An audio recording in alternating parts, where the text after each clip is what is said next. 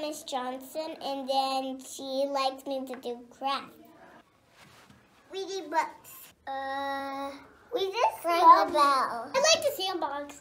I like getting a sob and show my son all the time on Fridays. I like to draw a heart for my mama.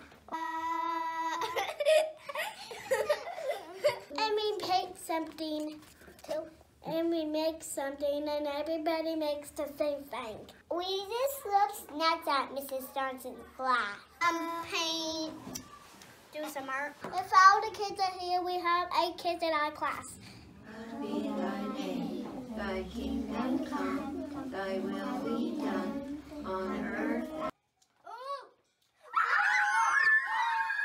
God is great, God is good.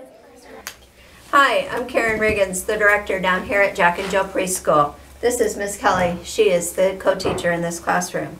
These are our Monday, Wednesday, Friday afternoon children.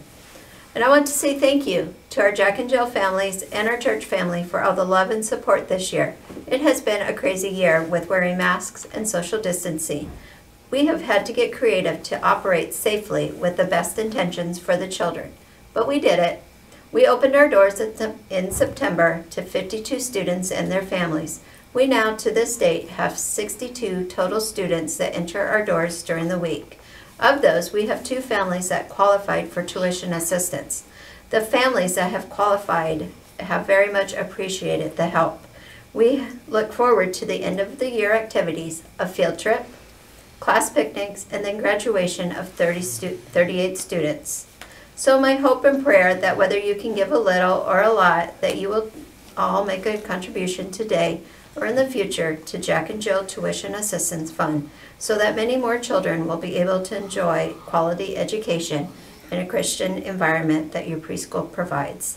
God has blessed us in many ways. Thank you, Woodlawn. Thank you.